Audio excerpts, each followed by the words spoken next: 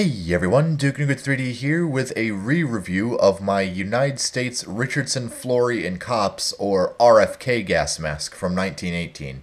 I'm redoing this review because I feel like the original review was a bit lackluster in terms of quality and information.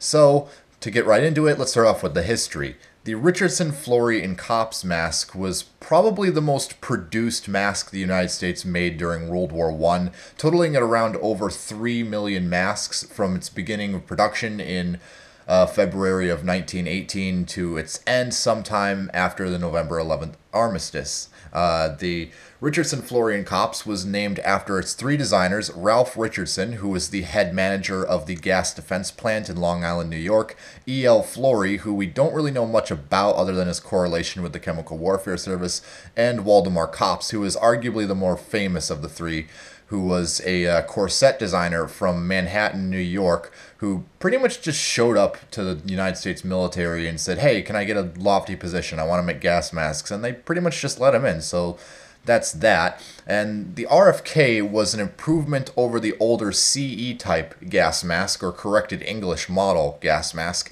in that the RFK improved the facepiece design to be more ergonomic and a bit wider to allow deeper defogging pockets and more a range of contours to fit various faces. And the main thing that changed from the CE type was the head harness, this being a 6-point head harness rather than the older 5-point used on the CE.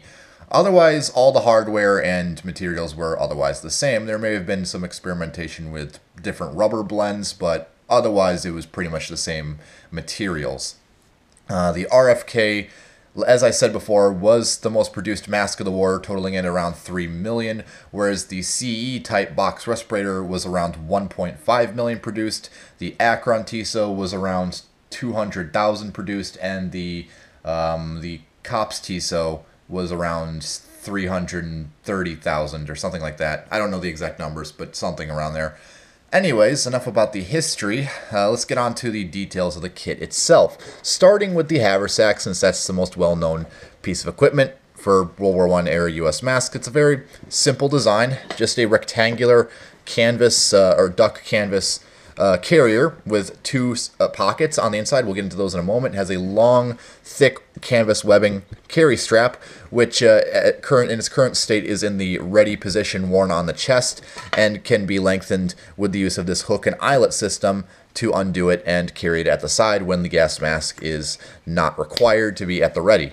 It also has a waxed cotton cord that would retain the carrier against the chest while in use. The cord is fastened around two D-rings. These will change in shape depending on the manufacturer of the carriers. Some of these earlier ones will have the D-ring type ones, and others will have a more rectangular shape to them, such as the one that came with my Akron TISO. There isn't really much to see on the front. It's pretty blank.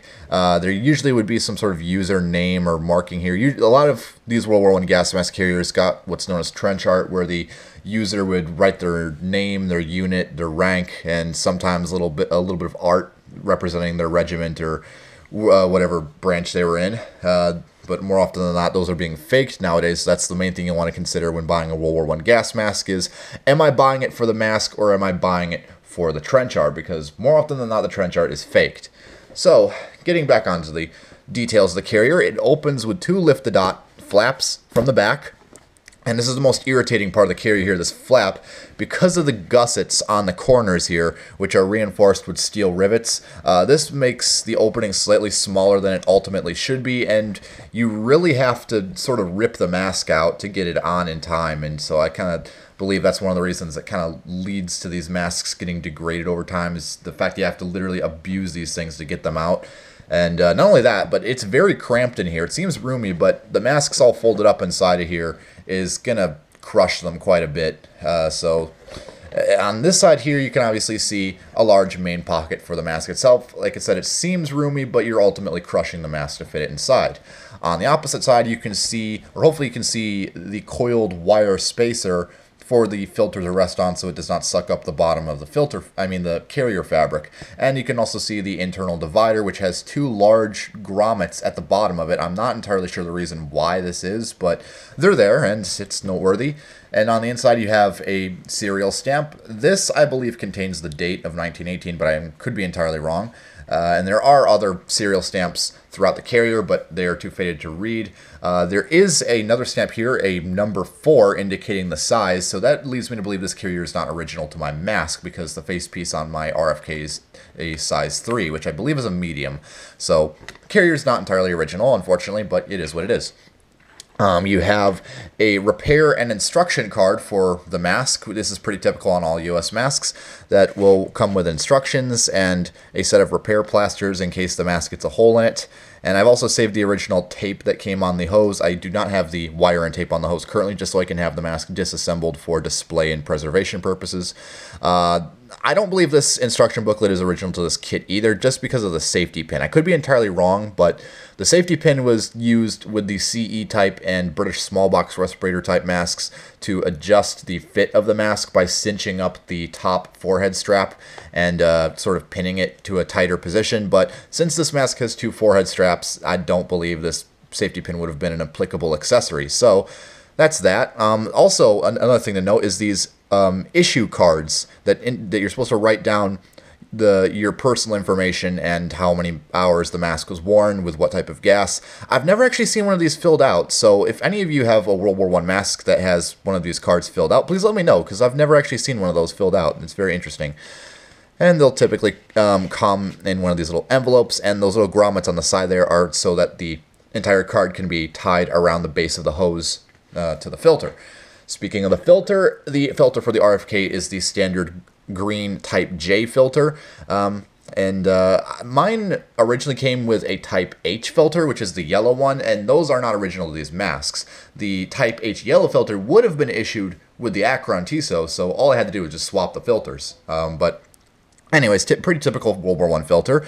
You got some markings on the top here, 248H, that's probably a serial number, and below that is a J indicating the filter type. And then below that you have a manufacturing stamp of Hero. The Hero Manufacturing Company was one of the 2 companies that were assembling masks during World War I, the other being the gas defense plant in Long Island, New York, that also made this mask.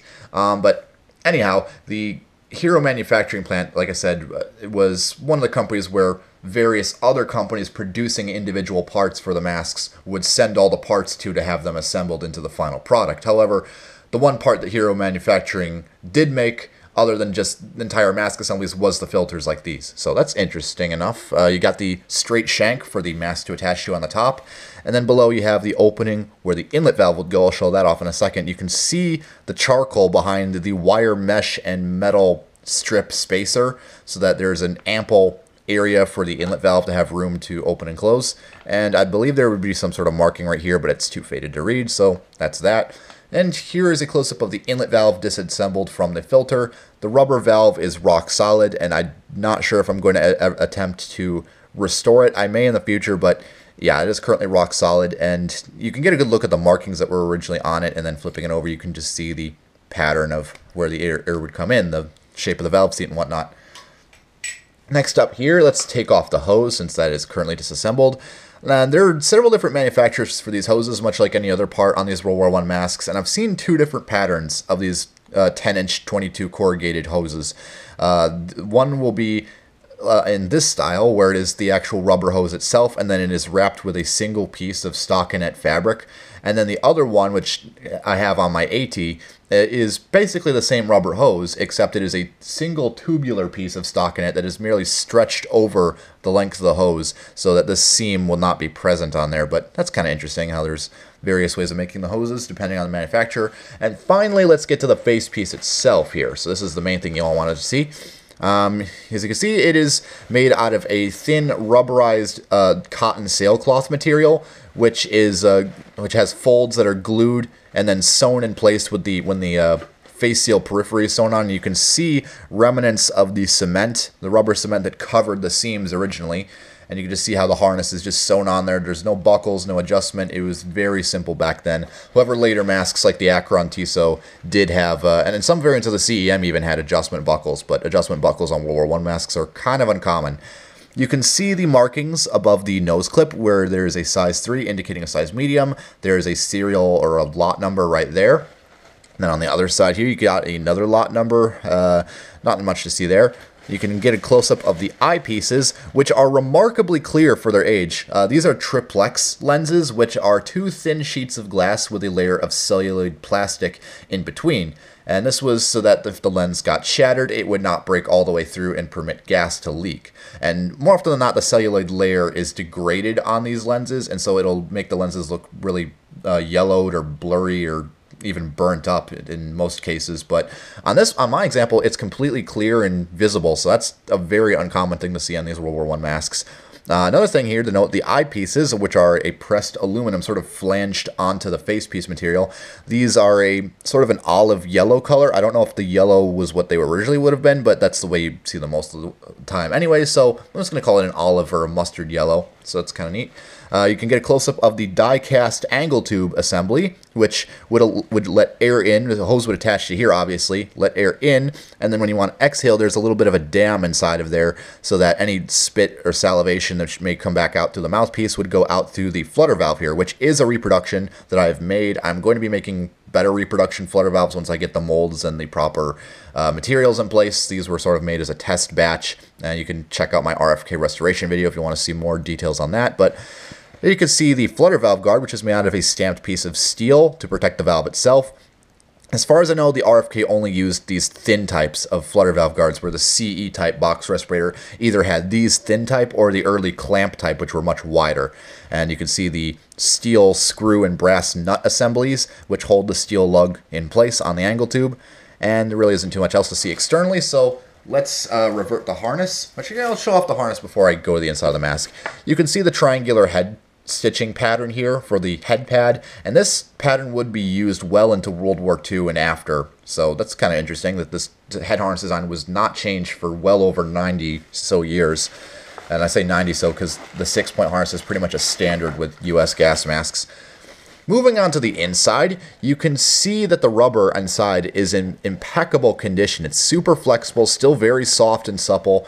You can see the eyepieces, how clear they are from the inside, and you can see how they were flanged in, where the eyepiece itself was rolled over an aluminum washer with a rubber gasket made of the same facepiece material in between.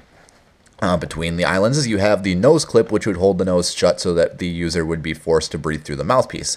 This was noted to be a very uncomfortable thing to have to endure for several hours on end. Below that, you can also see the mouthpiece for the angle tube assembly, which is a bit warped, but it is totally flexible and intact, and I'm very lucky to have it in that condition.